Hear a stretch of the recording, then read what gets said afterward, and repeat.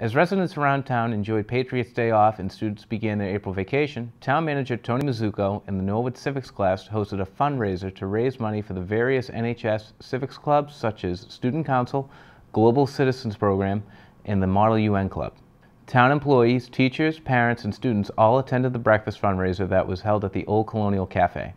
We're here at the OCC for the Bring Home the Bacon for Civics event, and what we're trying to do is raise money for various civics groups at in the Norwood school system.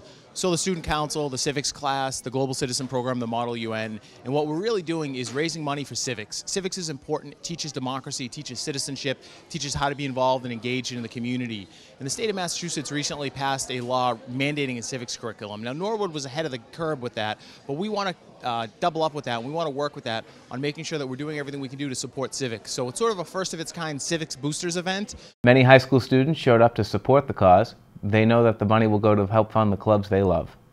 I think this is also good to have because next year there's a chance that we, if we don't have the override, we won't have any of these clubs. So I think it's good to promote the clubs and organizations at the high school now so that people will realize what they do. We came today because supporting all these great causes, all these great clubs is so important because they're really kind of like the pride and joy of Norwood High School. They do so much for the students, and as VP of Model UN, it's such a great club to support. NHS civics teacher Molly Uppenkamp was encouraged by the turnout at the fundraiser. Uppenkamp feels that a high school civics class is the last opportunity to teach children how to participate in politics.